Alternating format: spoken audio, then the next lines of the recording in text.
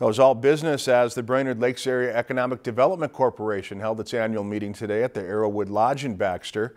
The meeting is held every year to discuss the previous year's achievements in business development in the area and the new businesses opening up in the coming year, including a new brewery and winery.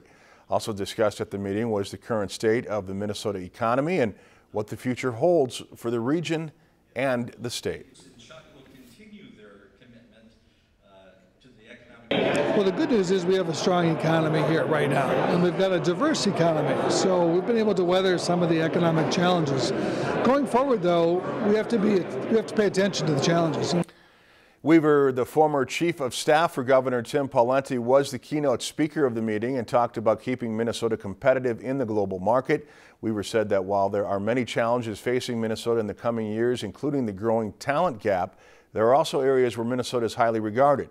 The top one being the good quality public education system. If you've enjoyed this segment of Lakeland News, please consider making a tax-deductible contribution to Lakeland Public Television.